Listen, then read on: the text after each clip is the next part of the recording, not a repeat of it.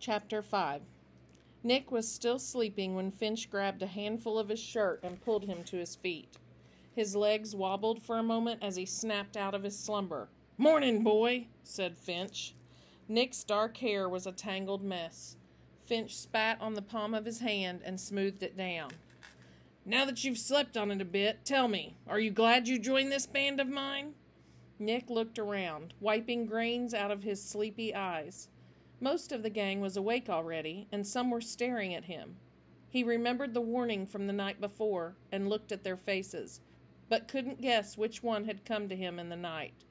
It took a while to decide that the incident had really happened, and he had not only dreamed it.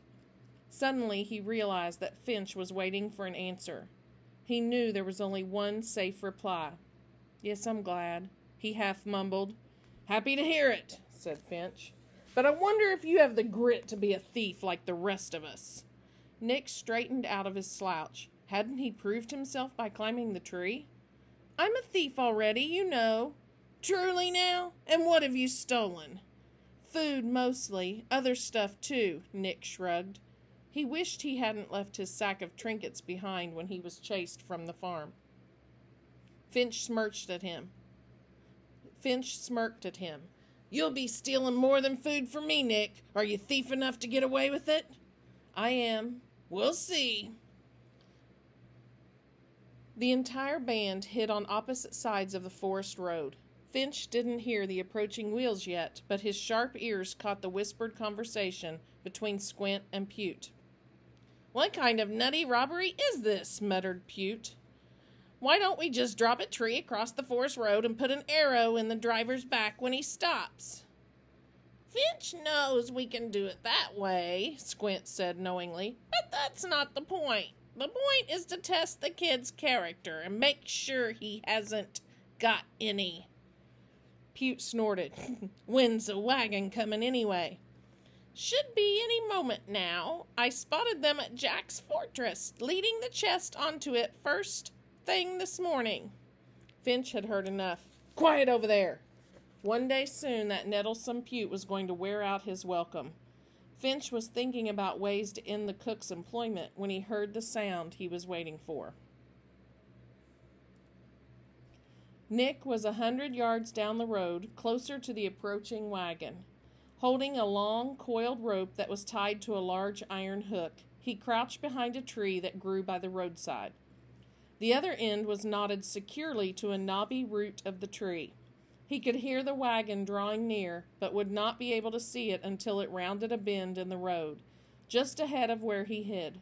His nerves were jangling as he went over Finch's instructions in his mind. The volume of clattering hooves jumped as the wagon drew near the bend. Nick poked his head out and risked a quick look. The horse came around first, a handsome brown beast pulling the wagon briskly along. Before the driver came into view, Nick pressed himself against the side of the tree. Finch had instructed him well. As the wagon rolled by, Nick kept his back to the tree and circled around, always out of the driver's sight. Then, with the hook in hand, he ran after the wagon, staying as low and quiet as he could. The rope uncoiled as he ran. Nick kept his eyes on the driver's back, afraid the man would turn and see him, but the driver was unsuspecting, whistling as he rode through the cool, sun-speckled forest. Nick was fast and nimble, and he soon caught up. This was the most dangerous moment, mounting the back of the wagon without alerting the driver. "If you just jump right on, he might feel your weight jostle the wagon," Finch had told him. Finch seemed to be an authority on all things nefarious. "So wait until the wagon runs over a bump or hits a rut, and then climb aboard. That way he'll never notice." Sure enough, one of the wheels hit a stone. As the wagon bounced, Nick grabbed one side and hauled himself aboard. He looked up, certain the driver would turn around and catch him, but the man just chuckled at the rough ride and resumed his merry whistling. The wagon had walls on both sides, but no gate in the back to make it easier to slide cargo in and out. The chest was right in front of Nick, a wide wooden rectangle with metal and leather hinges. Nick had to hurry now. At any moment the rope would pay out completely. Creeping forward on hands and knees, just a few feet from the driver, he put the hook over the near handle of the chest. Then he retreated, glad to be beyond the man's reach. He swung his legs over the back of the wagon, slid off, and ran to hide behind a thick shrub. As he turned to watch the results, Nick was surprised to find himself exhilarated by what he'd just done. The rope snapped taut, forming a long straight line between the root of the tree and the back of the wagon. It twanged like the string of an instrument. As the horse trotted on, the chest slid off the wagon bed and fell with a heavy crash. The driver whipped his head around. When he saw the chest lying in the road behind him, his mouth dropped open in a dumbfounded expression. Nick had to clap a hand over his mouth to stifle a giggle. The driver tried to shout something, but could only sputter. Then he pulled back on the horse's reins, and the wagon came to a stop. He stood on the bench and looked back at the trunk. It dawned on him too late that someone was up to no good. His head swiveled like a storm-blown weather vane as he saw 12 dangerous-looking men burst from hiding and charge from every direction. As Nick watched the savage attack, he suddenly found the situation not funny at all. The driver fumbled for the reins to spur his horse on, but 2 men seized the horse's bridle.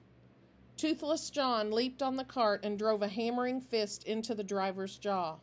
The poor fellow dropped headfirst to the ground. The gang surrounded him, each one bearing a club, a knife, or an axe.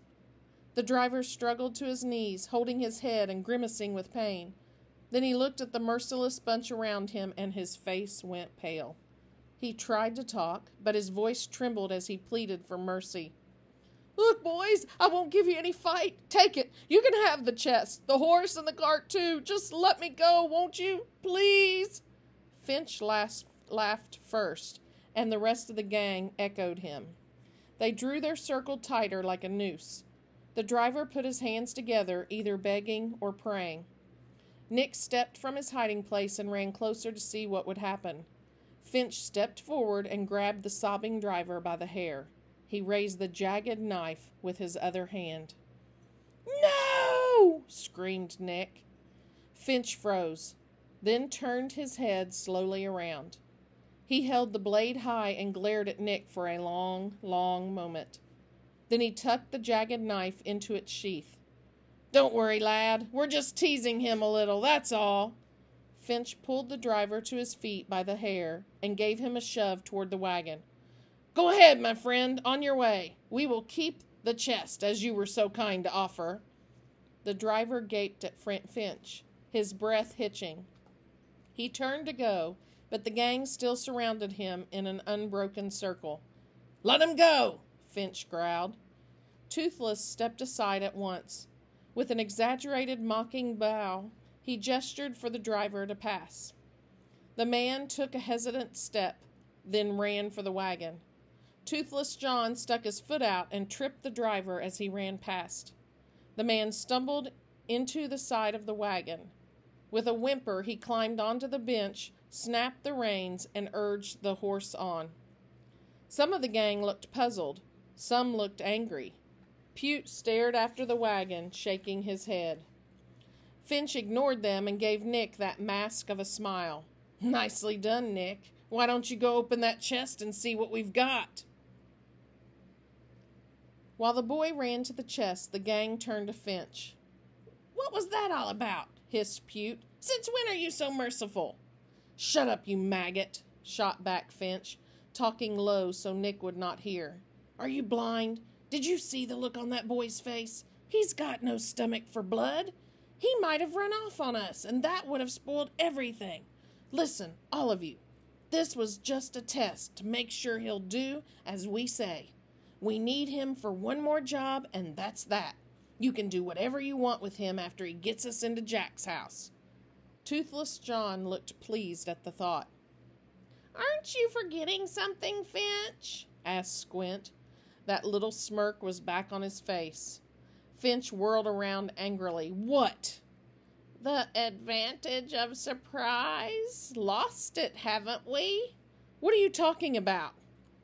"Well, what do you suppose will happen when that wagon gets back to old man Jack's place and the driver tells Jack what a lovely time we showed him in the forest. Don't you suppose they'll be a touch more concerned about defending the fortress with a band like ours lurking about?" As Squint's words sunk in, Finch closed his eyes, bared his teeth, and pounded his palm with his fist. He felt like he might explode. Squint took a step back, perhaps thinking he'd tweaked his volatile leader too much. Then, just as suddenly, Finch calmed himself. He let out a deep breath, opened his eyes, and began to speak softly. The gang passed quick glances to each other. They always found his icy composure more unnerving than his rage. "No, we haven't lost anything. We simply have to move our plans up a bit. That fellow was heading away from Jack's house. He won't be back till tomorrow, if he has the courage to come back at all, and we'll attack tonight." Finch had waited too long for this opportunity. He would not be denied. "Hey!" the boy yelled from down the road. "The chest is locked! It won't open!" The band strutted over. Finch squatted beside the chest and inspected the lock for a moment, twirling his arrowhead beard. He pulled a slender pick from his pocket. "A fool could pop this lock. Squint, I'll have this open before you can finish. Tom's gone." Squint cleared his throat and recited, "Tom's in the farmyard to steal himself an egg. Along comes the farmer and cuts off his leg. Tom's gone a-hunting on the king's royal land. Along comes the sheriff and cuts off his hand. Tom's gone a-napping in the queen's royal bed. Along comes her highness and got it," said Finch. The lock clicked open and Finch swung the lid up. He looked inside, and then he put his boot against the chest and kicked it over in disgust. "Ugh, nothing but books!"